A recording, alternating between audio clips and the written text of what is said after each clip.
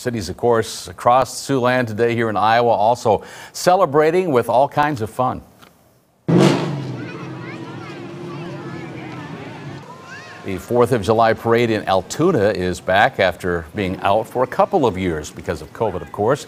The last Independence Day parade was held there, in fact, more than 20 years ago. It runs from the library there all the way through town. The parade lineup stretches more than a mile and a half, and like any activity, it takes plenty of work to put this parade on. It was just a lot of fun and a lot of hard work, but you know, when you put something on, you do have to have volunteers, and everyone's busy, but you know, it was successful and we were pleased. Everyone we do want to thank for the crowds that came out and everyone that participated, so thank you so much.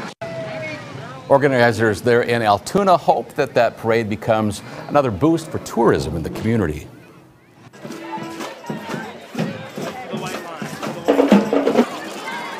Meanwhile, the soggy ground in central Iowa didn't keep people away from another parade there. One of the biggest parades here in Iowa is in Urbandale each year. The parade route there stretches 2 miles.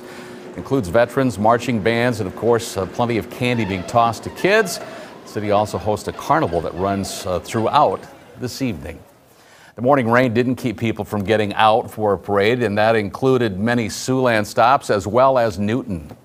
Not really. I was debating on whether we were going to come or not, but we decided to show up anyways.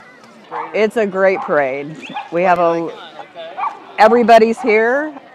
We have a lot of people that participate and a lot of community spirit. Every year, we're here in this spot. May have been damp and maybe soggy, but folks everywhere we checked seem to come out this year.